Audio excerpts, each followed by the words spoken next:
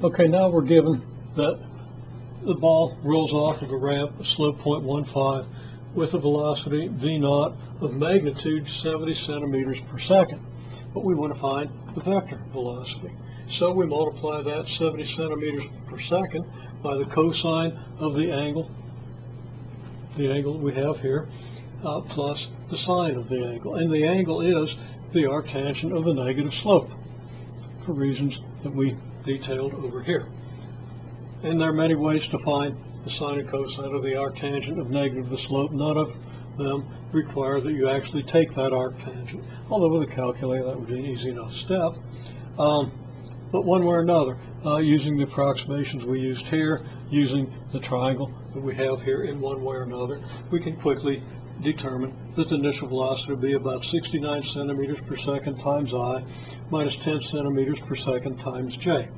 Now, if you have 65 centimeters per second here, that's because I used a wrong approximation. I screwed up the approximation. As I think I've said a couple of times, I'm not having a stellar week with details. Okay, I'm not sure about the rest of it, but the details are really kind of escaping me for some reason. Okay.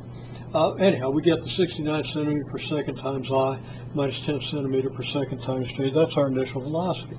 Our acceleration is negative 980 centimeters per second squared times J, so that our displacement is V naught delta T plus 1/2 A delta T squared, vector V naught, vector A, and that's going to have to be equal to the X displacement times I minus the 0.96 meter vertical displacement times J. Substituting for V naught delta T, V naught, again, 69 centimeters per second I minus 10 centimeters per second J multiplied by delta T gives us the 69 centimeter per second delta T I minus the 10 centimeter per second delta T J, and then minus 490 centimeter per second squared delta T squared. And that's equal to what? Well, this right-hand side hasn't changed. Whatever our X displacement is times I minus 960 centimeters times J. Well, now, I component equal to I component means 69 centimeters per second delta T equals delta SX. Now, we don't know delta T or delta SX, so hopefully we're going to find one of those quantities from the equation that we get when we set the J components equal. Well, set the J components equal, and you get negative 10 centimeter per second delta T minus 490 centimeter per second squared delta T squared here, and reverse those terms, then is going to equal the negative 960 centimeters. Well, I didn't write that equation. I just added 960 centimeters to both sides, knowing that that would come out plus 960 centimeters over here. So now we have a quadratic in delta T. So that delta T is what? Well, negative B is going to be 10 centimeters per second, plus or minus the square root of B squared. 10 squared is 100 centimeters per second squared, centimeters squared over second squared.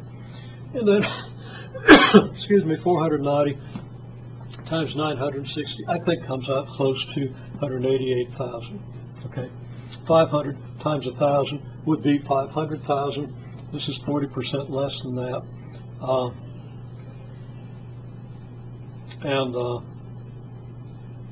That's a little bit less than that. I think I kind of overestimated that. But one way or another, the 100 centimeters squared per second squared is not going to have much effect here. It's such a small part of this. It's out there in the fourth significant figure. It's not going to have much effect. But the 10 centimeter per second you have over here is, when you calculate it out, 10 over 980 is approximately 0.01. So this is going to give you 0.01, and centimeters per second divided by centimeters per second squared gives you seconds. So you get negative 0.01 seconds, then plus or minus the square root of this, which I approximated as 0.43 seconds. And you can work this out a little more accurately. The point is then, though, we have this negative 0.01 seconds that would be added to negative 0.43 seconds to give us negative 0.44 seconds. I should make that negative 0.44 seconds. Or added to the 0.43 seconds give you plus 0.42 seconds. Now it's the positive quantity that's going to govern this. Okay, the 0.42 seconds.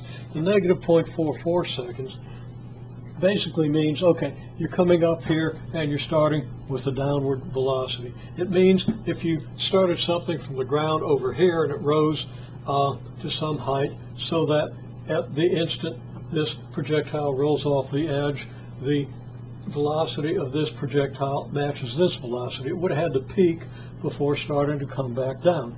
So it would have taken it longer to get from here to here than it will to get from here back to the ground. That's your 0.42 seconds and your negative 0.44 seconds. Your negative 0.44 seconds means that before coming here, that projectile that started from the ground would have to have taken 0.44 seconds to get to this point, because it would have had to go to the peak and come over the peak a little bit. Okay, hopefully that part makes a little bit of sense. Now, I haven't completed the problem, but you know what to do from here. You still have to solve for delta Sx, but now you've got your delta T. Multiply that by your 69 centimeters per second, and I'll just write that in there. I'm going to do that off camera. So we can take this 0.42 seconds, plug it in up here for delta T. We get delta Sx as 69 centimeters per second times 0.42 seconds. Not sure whether that comes out 28 or 29. It's going to be pretty close to 0.4 times 70, but a little more than that. And 0.4 times 70 is 28. I think there's enough there to bring that up to 29, but I'm not sure.